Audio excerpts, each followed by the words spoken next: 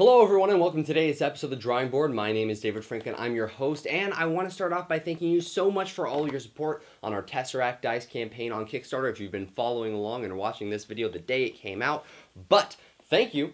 But we're going to go ahead and jump right in and get into the science of our non-Tesseract dice videos, and we're going to just get back to the science, and we're going to go to a video that I've been waiting to share with you since I've left Florida, which we're going to be talking about hydroponics and how they work. Growing food can be hard and costly. A relatively constant climate is necessary, as well as lots of water and nutrient-rich soil, at least in traditional farming. We have developed new farming methods the world over. One of those fantastic new forms is called hydroponics. Hydroponics works by infusing water with nutrients, then setting plant roots in that water. Air is pumped up into the water, and between all of this, the plants are known to grow up to 25% faster and 30% larger.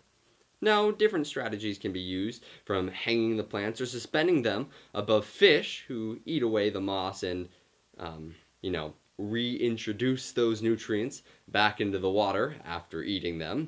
And this solves a lot of problems for climates that are drier or have had the nutrient-rich topsoil wear away, like during the Dust Bowl here in America.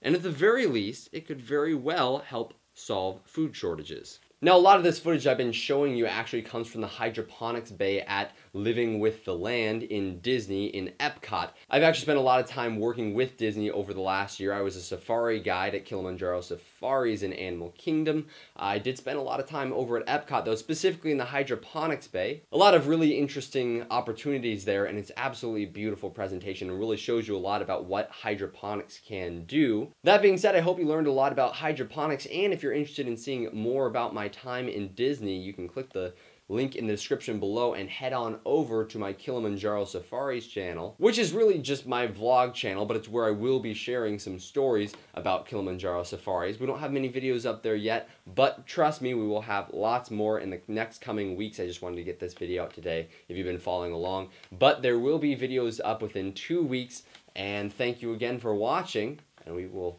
see you next week when we're going to be talking about ADHD and whether or not you might have it.